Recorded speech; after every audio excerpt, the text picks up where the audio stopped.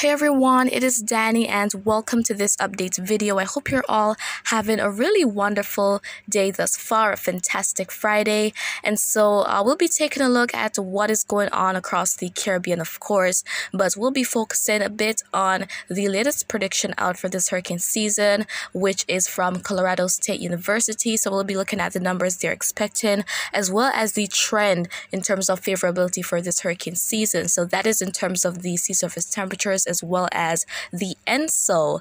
And before I go into details, please do subscribe if you haven't yet done so and tap the notification bell so that you never miss an important update. Okay, so starting out with what is happening across the Caribbean, we can see here that there isn't much activity. We see quite a bit of cloud cover coming in from the eastern Pacific over parts of the northwestern Caribbean. So persons within some of those mainland territories could be experiencing some overcast conditions, maybe with a brief shower or so. But for the rest of the region, we have those dry conditions being quite prevalent, and that is helping to suppress any major convective activity.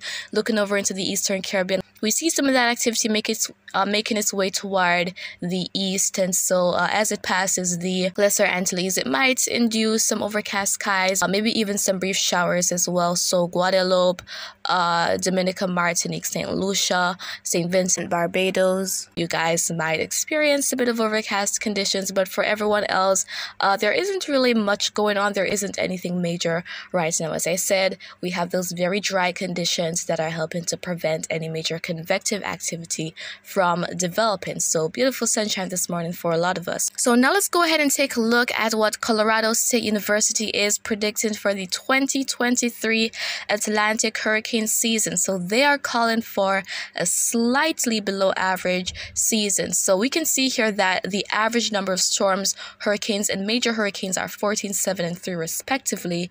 Now Colorado State University is calling for 13 named storms, of which 6 could become hurricanes and 2 major hurricanes. So the reason for this is because even though El Niño conditions are going to be setting in over in the eastern Pacific, and that typically results in a lot less activity in the Atlantic, sea surface temperatures over in the Atlantic basin have been quite warm, and we'll be looking at an anomaly map very shortly to show that.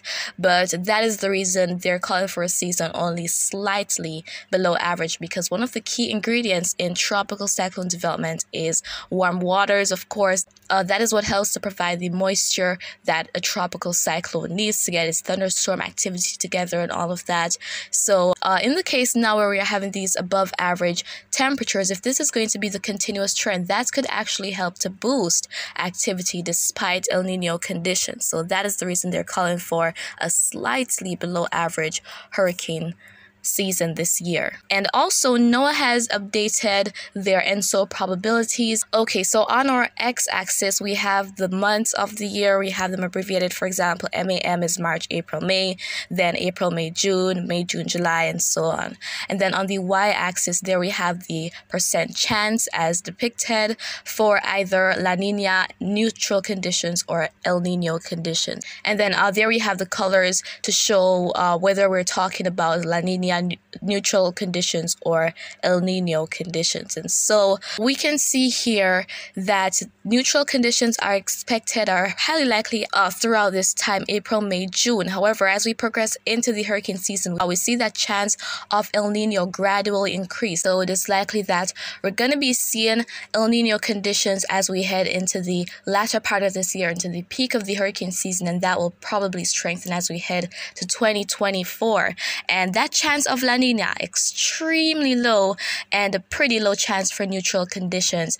So that is the general trend we're seeing here. So an increase in probability of us seeing El Nino conditions. And again, if you're not too familiar with what an El Nino is, it's basically when waters across the equatorial Pacific are warmer than normal, and because of that there is more thunderstorm activity over there that helps to increase the wind shear over in the Atlantic basin. So as a result of that increase increase in vertical wind shear, we typically see less activity during hurricane season, because what that does is really displace activity from anything trying to develop. For example, we might have a storm, but because of the vertical wind shear, as the thunderstorm activity develops, it is pushed away, it's displaced from the center, and because there isn't that concentration of activity, we eventually don't see any major development or intensification with systems. So that is the typical influence of El Niño conditions. But going on to the sea surface temperature anomaly map, so as we head to the warmer colors, that is indicating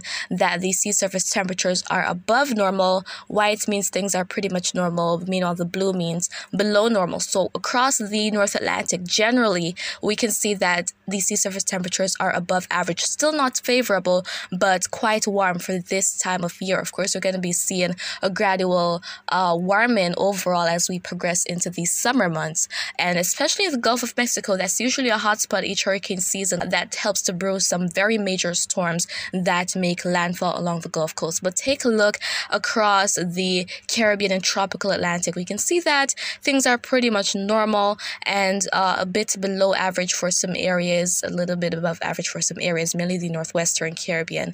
So I wanted to talk about this briefly as well. So if it's going to be the continuous trend where sea surface temperatures in the Caribbean are below normal, that is going to help to result in weaker cyclones and not help to brew any major ones. So that is if we have that trend of below normal temperatures in the Caribbean. So guys, that could mean some good news for this hurricane season, but remember that less activity doesn't mean that there will be none, and less activity also doesn't mean that there won't be anything major, because last year depicted that perfectly with Ian. It was a very slow season compared to what was anticipated, yet there was a major cyclone that was the talk of the year and did record-breaking damage. So guys, that is what is going on right now. That is what is anticipated for this hurricane season, and of course I'm going to be keeping you updated as time goes by. So if you have any questions, feel free to leave them down in the comments, and you can also share your thoughts there. And of course,